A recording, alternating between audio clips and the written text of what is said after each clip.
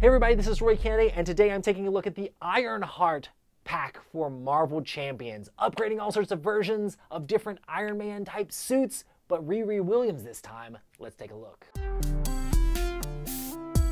Alright, let's take a look at Ironheart here. So Ironheart's kind of different. She comes with 3 different versions of her character that she will progress through as the game goes along. You do have the Riri Williams side, which has 3 recruits, and then also begins the game on this card. Set your other identities aside. So it would be off to the side as you're playing the game, and then they may be able to come in, which we'll talk about in just a second. Then there is Child Prodigy. Spend 1 science resource to place 1 progress counter on Riri Williams, limit once per round. So progress counters, what do? Let's check it out. So we start here with Ironheart. 1 thwart, 2 attack, 3 defense. And I will note Riri Williams has 6 hand size and 10 hit points.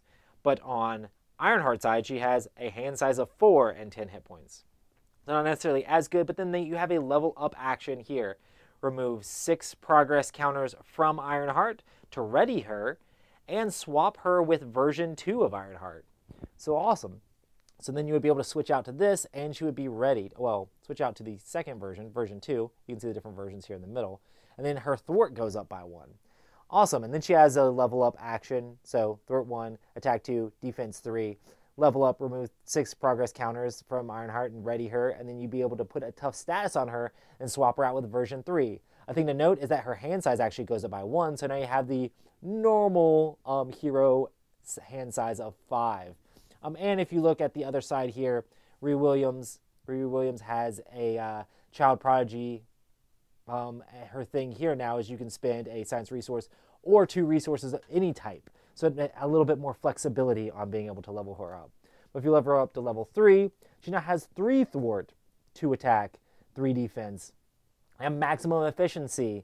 Remove a progress counter from Ironheart to deal 2 damage to an enemy.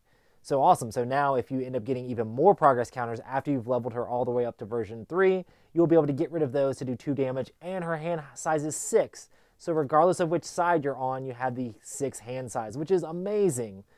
And here now you can spend 1 resource of any type to place progress counters on her. So now you can just spend as many resources as you want for whatever thing, and you'll be able to basically do 2 damage with each one here on the hero side. Also, the thing to note is that this is a hero action. You can remove the progress counters, but it doesn't say once per round. So you can just spam away all of your progress counters and do a ton of damage. So you would think it'd be pretty slow going, leveling up Ironheart 1 piece at a time, but there's a lot of ways that you can kind of like upgrade this to make this a little bit quicker with several different cards in her deck. So let's take a look here. The first card here is Upgrade. This is a 2-cost Photon Blasters. You get +2 hit points, so that's awesome. Bring your hit points up to 12 if you had this out. Then Hero Action, Exhaust Photon Blasters. Deal damage to an enemy equal to Ironheart's version number. So if she's on 1, it would be 1. If she's on 3, it would be 3 damage. Each time you exhaust this card, doing an extra 3 damage each time is amazing, actually, just by exhausting it. Then we have Pulse Jets. This is a 2-cost upgrade. You get another 2 hit points if you have this one. And then Exhaust Propulsion Jets. Remove threat from a scheme equal to Ironheart's version number. What? That's really good. If you're removing 3 scheme from a upgrade that you have into play, that's just really, really good. Then a 2-cost support, Tony Stark AI. Exhaust Tony Stark AI. Look at the top 2 cards of your deck. Add 1 of them to your hand and discard the other one. So allowing you to basically get a card into your hand, but you get to kind of scry the deck a little bit too and kind of thin out the things that you don't need. Another great support card there. Then a support here. This is a 1-cost Ronnie Williams. Alter Ego Action, Exhaust Ronnie Williams. Choose. You can either heal 2 damage from Riri Williams, or you can place 1 progress token on her. That seems really good too, because you're trying to progress so you can get to that level version 3 of her armor, which upgrades a bunch of her other upgrades and things like that. Cool. Then the next thing here is a Stroke of Genius resource. Response. After you spin this card, place 1 progress counter on your identity and draw a card. What? this is everything you want. It not only is it a resource, it basically allows you to do what you want to do with her, which is putting all these progress tokens on, trying to level up.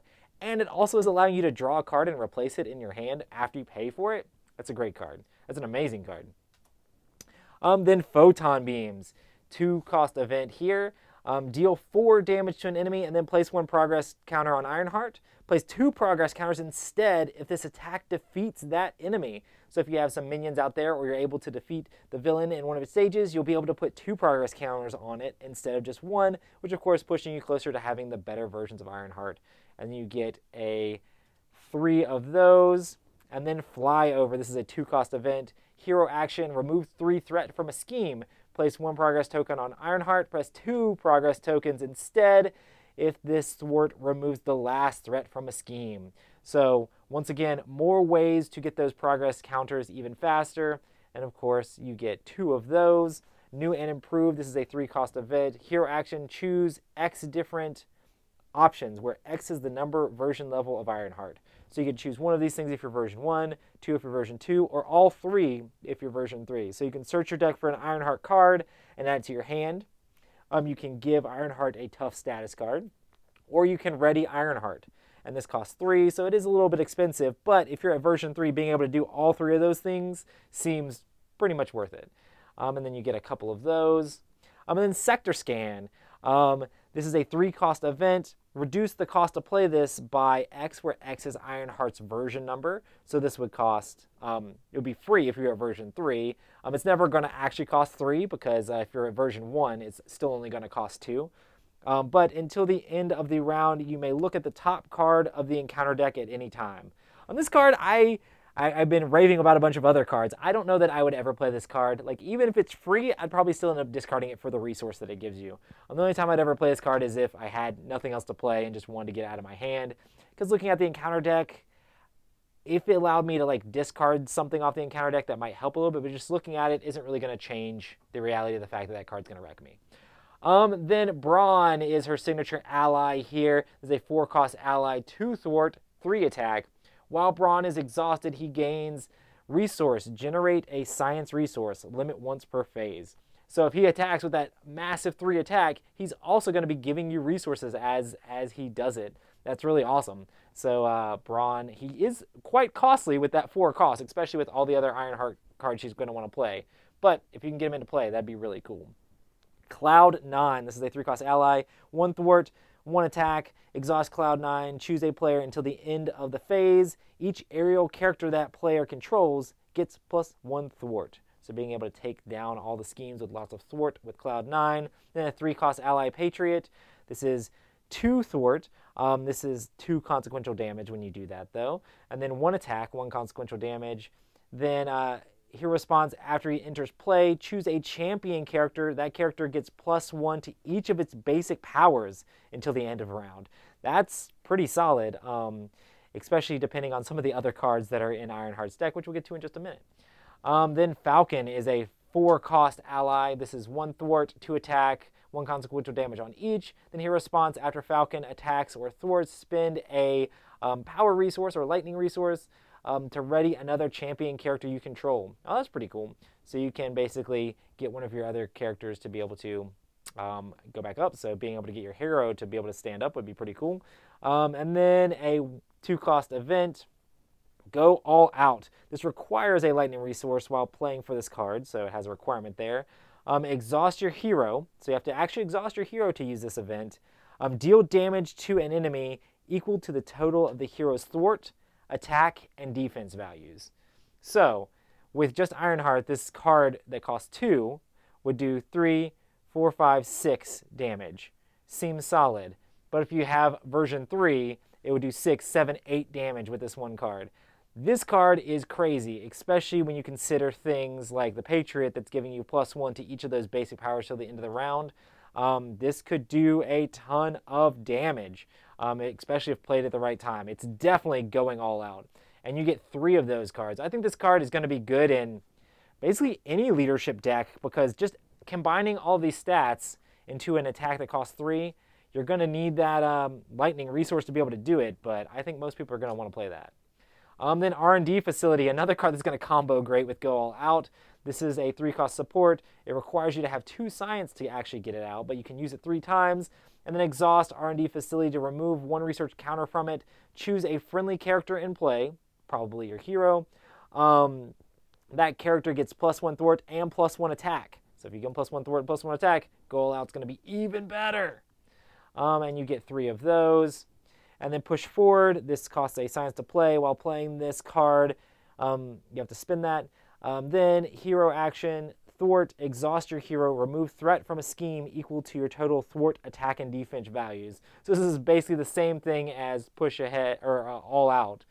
But push ahead basically allows you to remove a massive amount of thwart, especially when you have stats that are super high. So that'd be really awesome, especially in a higher player count game where you can get piles of it on there. This could end up clearing off some things pretty well for you, which is pretty awesome there. And I do like that it has Noir Spider-Man on there. That's pretty sweet. So push ahead. The morale boost, which I think we've seen before, but this just becomes even better when, I mean, this one card here, Go All Out, ends up comboing with a ton of things in her deck. So morale boost gives, choose a hero until the end of the round. That hero gets +1 to thwart, attack, and defense. I will say I played a Go All Out in the last game I played with Ironheart and did 16 damage in 1 attack, and I was pretty happy with that. Power of Leadership, resource, we've seen this before. It allows you to play those leadership cards easier. Then Song Guard, 4-cost ally, 0 thwart, 0 attack, 1 consequential damage for either, and 3 hit points. What? How would you do this? Well, let's take a look at the thing down here. The response after Songbird enters play, place 3 shift counters here. While the shift counters are here, place up to 3 shift counters here. While the shift counters here are equal to X, she gets, so basically if you choose 1 shift counter, she has +3 attack. If you choose 2 shift counters, she has +3 thwart. The attack would have overkill. The thwart would give her aerial as well. And then if you put 3 on there, it has +5 hit points and then gains retaliate. So it can end up being a big old wall that's going to ping people back. It does cost 4, but it has that flexibility in there to kind of do what you need to do. 4-cost allies are extremely expensive, but that does seem fun. Villain here, or Vivian, costs a 2-cost ally. I think we've seen her before, maybe in Vision's deck. But this is a 2 thwart, 2 consequential damage, 1 attack, 1 consequential damage. Hero response after she enters play. Choose an attachment, non-elite. Choose an attachment, non-elite minion, or non-permanent side scheme. Until the end of the round, treat that card as if printed text box were blank.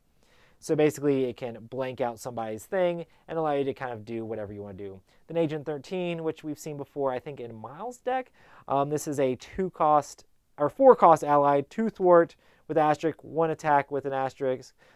Response after attacks or thwarts. Choose a shield support and ready that support. Yeah, that's definitely in Miles' deck.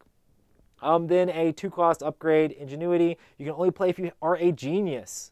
Max 1 per player. Exhaust it to generate a science resource. So you get 3 of those. And then Go for Champions. This is a 3-cost card, max 1 per deck. Play only if your identity has a champion's trait. Each champion character in play cannot take damage until the end of the round. So this card seems pretty good for anybody who's a champion. Overall, it does cost 3.